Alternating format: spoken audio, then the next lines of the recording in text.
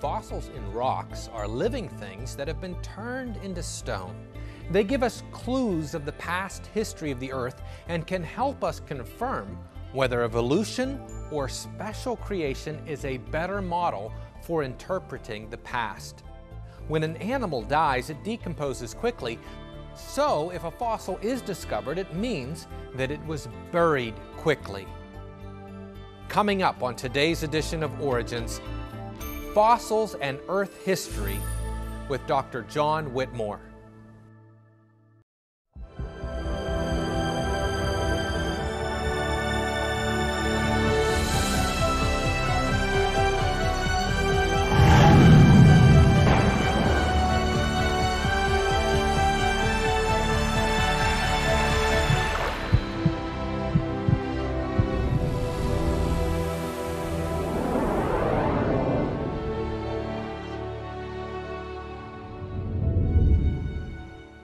Hello and welcome to Origins. I'm Ray Heiple. It's an honor to be your host today. During this program, we showcased interesting guests who present evidence from science along with other important facts validating the truth of creation and the accuracy of the Bible. Today's guest, Dr. John Whitmore, is an active creationist researcher and writer. His research focuses on the geology of Noah's flood, especially concerning the rocks of the Grand Canyon, which he has been visiting for over 4 decades. John started the geology program at Cedarville University in Ohio, where he has been teaching for over 30 years. He is also the editor for the Proceedings of the International Conference on Creationism, which is now located at the university. Welcome to the program, John. Thank you, Ray. It's good to be here today. What are we going to be talking about today? Today we're going to be talking about fossils. I've studied fossils for most of my career, and I think they really have some important things that they can teach us. First of all, what is a fossil? A fossil is an animal that's been turned into stone, or it could be a plant like a tree that's been turned into stone, and it gets petrified. So on the screen here we see a fossil stingray from Wyoming, and then there's a fossil trilobite. A trilobite's kind of like a crab or a crustacean. And this has been turned into rock as well. And so fossils are things like this that we find in the rocks, and they tell us a little bit about Earth history. So fossil isn't like a body, it's something like you said, it's turned into rock. That's right, it's an animal or plant that's been turned into rock. Okay, and how does that happen? Well, there are chemicals that migrate through the sediment that the animal gets buried in. And oftentimes the minerals get deposited in the pore spaces and whatnot of bone or shell material that the animal may have. Okay. And when it comes to Noah's flood then, how does that interact with the fossilization process? So animals need to get buried very quickly in order to turn into a fossil, but then there's fluids that can migrate through the rock and deposit the minerals to make that animal or plant turn into rock. And we think that most fossils have formed very quickly. In fact, we'll be talking about today, if you don't bury something in mud or sand very quickly, it won't become fossilized at all. And I think most people understand that, right? I mean, you drive down the road, there's a dead animal on the road, and you see it decaying very quickly. Animals rot and decay very quickly. There's only been one exception to that. One time I drove past a porcupine carcass along the side of the road, and nothing came by and ate that. Yeah. But all other types of carcasses, they decay pretty fast, either by scavenging or bacteria and so on, and they eventually disappear, and that's what we find commonly in the world today. So fossils are not something that are happening ordinarily. You need some kind of an extraordinary phenomenon to create the right circumstances. Right. The fossilization process is really rare. Okay. Fossils can really give us some important information. When we look at fossils, they can tell us something about the past. Fossils can tell us what the history of life was here in the earth. In the Pittsburgh area in Ohio and all across the United States, in fact, across other continents, we have marine fossils that are the most common on top of the continents. And, what better evidence for Noah's flood is, than we find these marine fossils on top of the continents. You should be finding these in the ocean basins, right? But the fossils, these marine fossils, are on the continents, and they tell us that an ocean used to be here. Fossils, and the study of fossils, can tell us whether Darwin's theory is correct or not. And fossils can, again, show us that they were buried really quickly or made really fast. You can't make a fossil slowly. That's interesting, because I think the viewers would all say that when they read the textbooks or go to the museum, they talk about these millions of years, right? That's Sometimes, billions of years, That's tens right. of millions of years for this fossilization process. Yeah, oftentimes a geologist will admit to you that if there is a fossil, the rock had to be made quickly. And oftentimes nowadays they don't put the time within the actual rock that has the fossil. They'll put the time in between the layers. So they got to put the time in there somewhere, so that time is now in between the layers, not actually in the layer with a fossil in it. Well, that's interesting. Yeah. So they're sort of admitting that that layer had to be quick, but then in between you can put what? That's where you put the time. And Lots it's of time. interesting because there are things that we can look for as geologists to find out if there really has been a lot of time that's elapsed between rock layers or not. Okay. And so we want to look at several things regarding fossils. There's 4 lessons that we're going to learn about today. Fossils always indicate rapid burial. Many fossils contain unfossilized tissues. In other words, not all of the soft tissue of fossils often gets removed. Fossil record is characterized by stasis and not evolution. So another way to put that is things don't change through time like Darwin predicted. And so we'll talk about that a little bit. And then finally, number 4, marine fossils blanket all the continents. We have these marine rock layers on top of all the continents.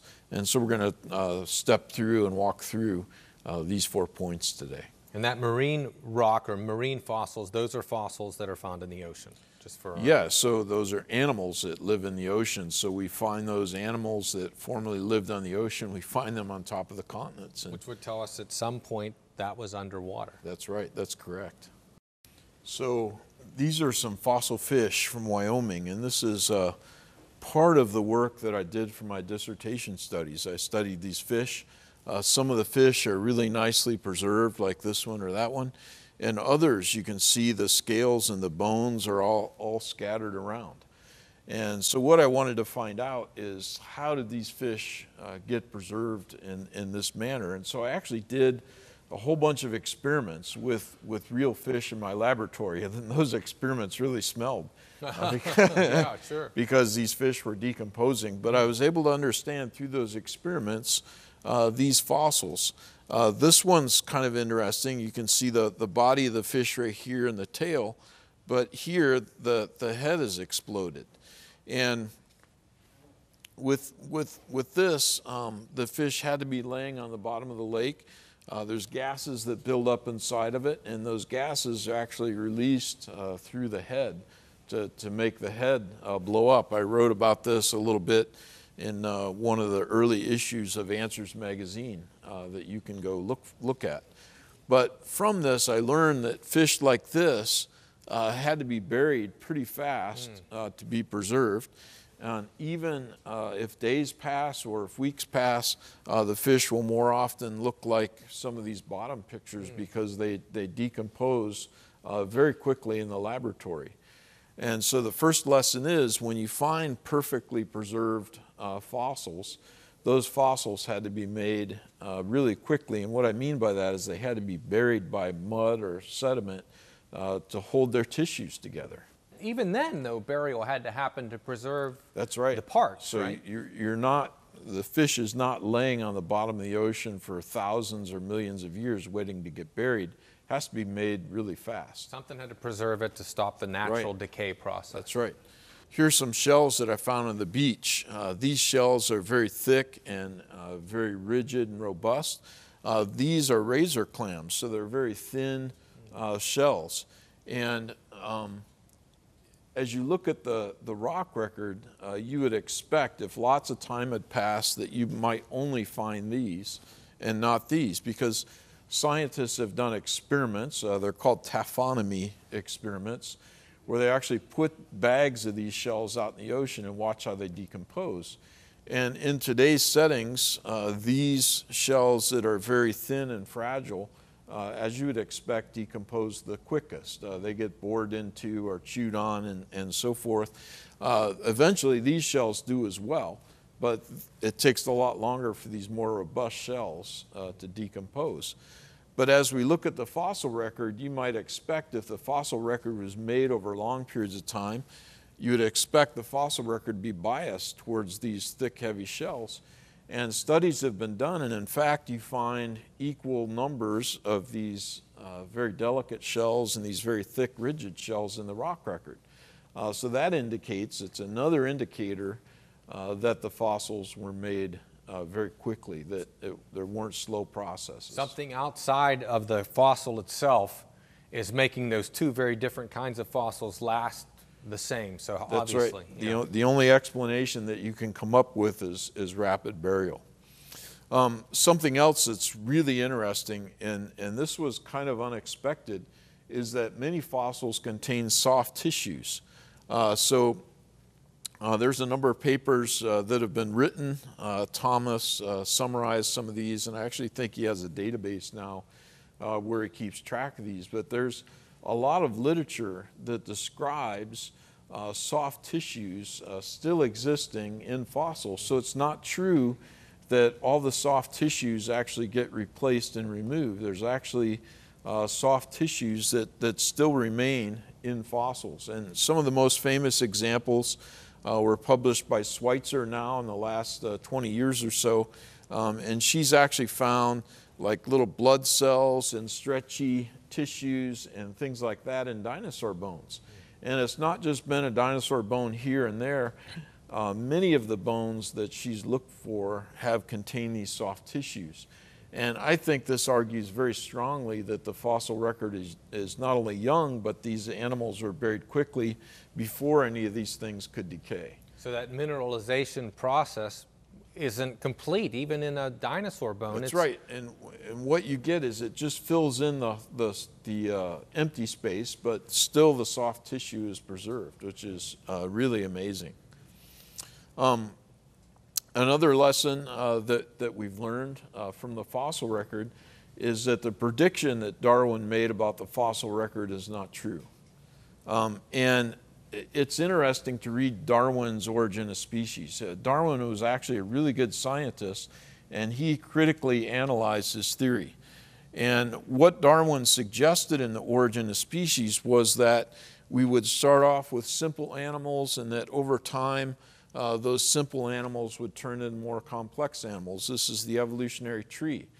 And oftentimes evolution is presented like this, and it's presented so often like this that people think this is actually what shows up in the fossil record. Darwin even made some sketches of an evolutionary tree in some of his notebooks and so on. But people think the fossil record looks like this, but it really doesn't. And Darwin even recognized this as he wrote The Origin of Species. Simple things, it's not true that simple things show up and then complex things show up gradually over time. When you go to the very bottom of the fossil record, you get all these complex things showing up all at once, and there's no transitions between single-celled bacteria and all these complex organisms. So John, just to explain that for our viewers again, so when you talk about going deeper, you're talking about in the earth, right? Because That's their right. view is that over time those layers pile up, and if Darwin was right, we would see the primitive animals down here and the more complex ones up here, but you're saying that's not. It's not just primitive down here and complex up here. We should see transitions between the primitive ones. All the way through, right? All the way to the complex ones. And here's what Darwin said, and this is from The Origin of Species, 1859. Why then is not every geological formation and every stratum full of such intermediate links? Geology assuredly does not reveal any such finely graduated organic chain, and it is perhaps the most obvious and gravest objection which can be urged against my theory. The explanation lies, as I believe, in the extreme imperfection of the geological record. And so Darwin, he proposed this idea of evolution from simple to complex. He said the most obvious place to look is the fossil record. But the problem is, when we look at the fossil record, we don't see all the transitions between the simple animals to the complex ones. We see complexity begin almost immediately right at the bottom of the fossil record. Darwin blamed this on maybe that the fossil record was imperfect. And yet it's been 160 years since Darwin wrote The Origin, and this problem has not gotten any better. In fact, it's gotten worse. That's interesting. So he has a theory, but the evidence does not line up with the theory. That's right. And I like Darwin because he recognized this early on. He recognized a problem and a potential solution, but those solutions have not materialized. John, hold that thought. We got to take a break. Stay with us. More on fossils right after this.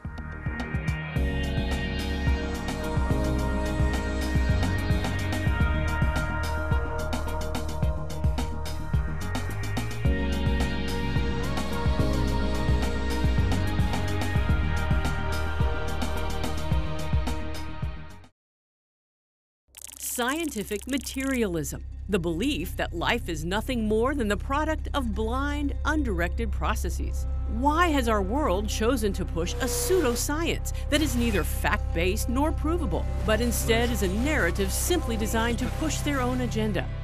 It is time to embark on an amazing journey as we delve into several facets of science: paleontology, geology, astronomy, microbiology, genomics, and more. Each one of these areas confirming the work of our Creator. We're inviting you to come along with us in this unique presentation, The Miracle of Creation, for your gift of only $20. From Dr. Danny Faulkner and the wonders of our universe, to Dr. Marcus Ross and the discovery of soft tissue inside dinosaur bones, you will be captivated, entertained, and astounded as the true facts of science ring out, pointing to its author as the creator of all. To get your copy, write to Origins, Cornerstone Network, 1 Signal Hill Drive, Wall, PA 15148, or call 412-824-3930. Get your DVD today for only $20 and find out how God has made himself known for all who are willing to see.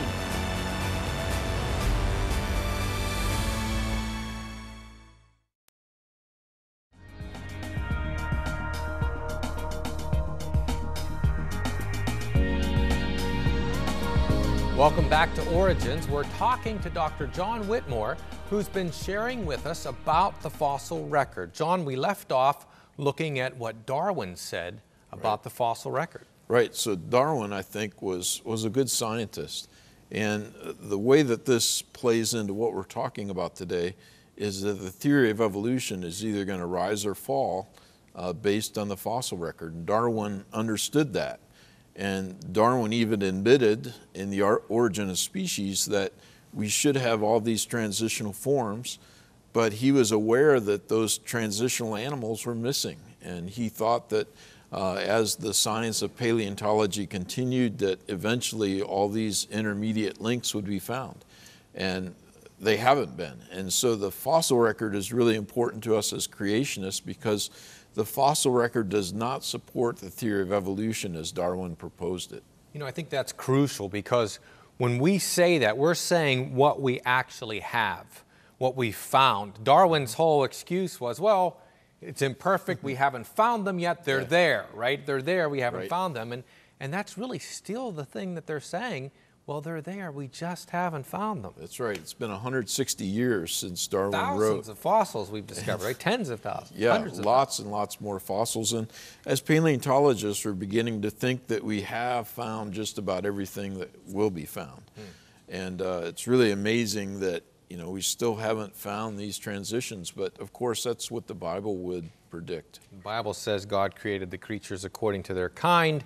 Frogs don't change into chickens or whatever, add a million years and you can get whatever you want. Yeah. So Well, we have one more lesson, I believe, that you were going to show us. And lesson number 4, and this is something that I realized as an undergraduate geology major. I loved collecting fossils and so forth as a kid. And finally I realized when I got to college that all these fossils I'm finding in Ohio and in other places, Kansas, Grand Canyon, this is on the continent, and these fossils I'm finding are marine fossils. So, why did I find a shark in Kansas? That's because it used to be covered by an ocean. And so the fossil record is important to us as creationists because it really is one of the best proofs that Noah's flood really happened. We find all these marine strata on top of the continents. And here's what a typical continent looks like. The core of the continent is granite. But then at the surface in most places, we see this thin veneer right in here of marine strata sitting on the continents. And these marine strata include marine fossils, things like sharks, things like trilobites, brachiopods, different kinds of echinoderms like starfish and those kinds of things. And these are found on the continents. In fact, what we're primarily missing in the ocean out here is a lot of marine strata. There's not very much marine strata in the ocean. And, it's quite thin. And it really demonstrates that at one point the ocean probably came up and the continents got dropped down a bit, and the continents were covered with marine water.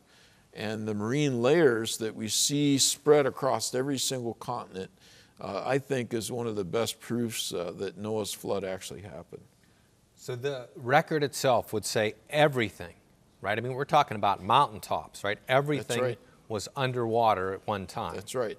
And it's not that, sea level increased to the tops of the mountains that we have today. A lot of those mountains, I think, were made by processes that happened at the end of the flood. But we really do think that the continents dropped down a bit during the flood, and the oceans came on top of them. John, would an evolutionary geologist, would he admit that, well, yes, at one time everything was under the ocean? Yeah, they have to admit that because, the fossils show that the marine strata was on top of the continents. So let's look at a few examples of this.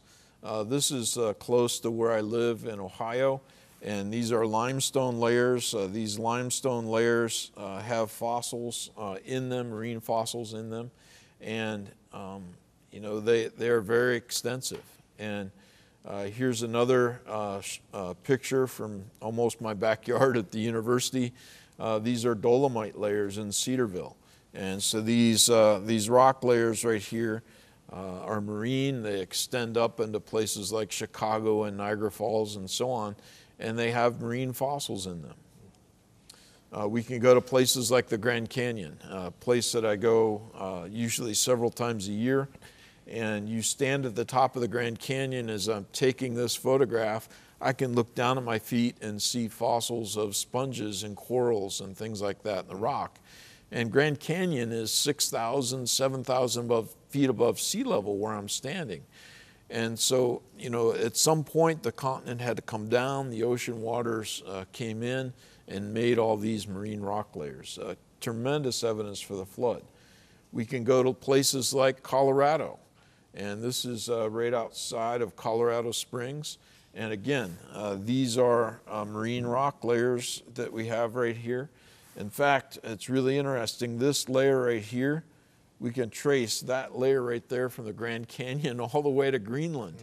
I've even seen this layer in Israel, and it's not very thick, but it's a worldwide layer that is there, and it has marine fossils in it. So something was happening across the world that was water in its basis that put down, and then of course had to happen quickly because if there wouldn't be any fossils if it was just normal sedimentation. Right. That's right. So things like this indicate that there's marine layers on the continents. This is my favorite fish fossil.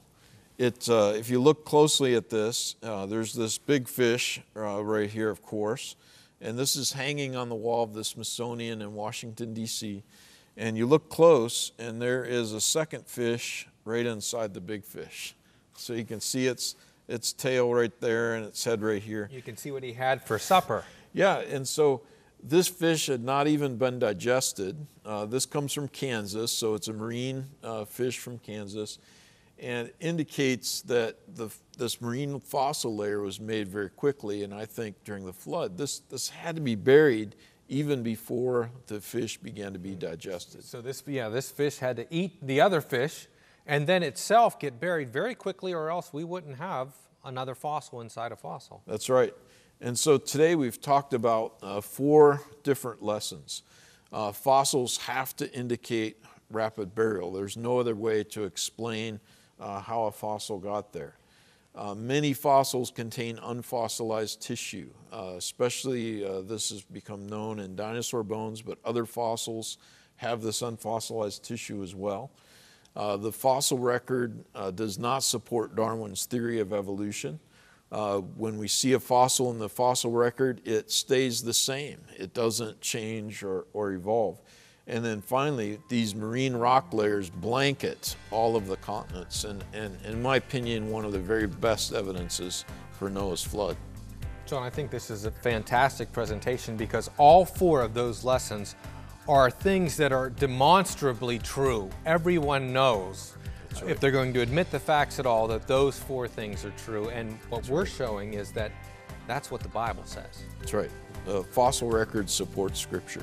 John, I want to thank you for being on the program. We're out of time, unfortunately. You're welcome, Ray. I hope you can join us again sometime. I will.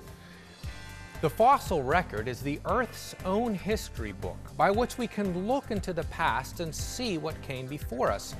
This record, as we've seen today, is a powerful body of evidence against the secular theory of evolution and its millions of years, and in favor of the Bible's record and its thousands of years. It just goes to show you that we know that what the Bible says is true, and the proof, as we say all the time, it's all around you. If you enjoy Origins, we sure could use your help to keep this Creation TV program on the air. Your support, both prayerfully and financially, make a big impact. So let's work together and reveal how awesome our Creator truly is, and we'll see you next time. Thank you for watching this edition of Origins. For a DVD of this program, you can order online or send a $12 donation to cover shipping and handling, and write to Origins Program Number 2201, Cornerstone Network, Wall, Pennsylvania, 15148. This presentation was made possible by the faithful prayers and financial support of you, our Cornerstone family.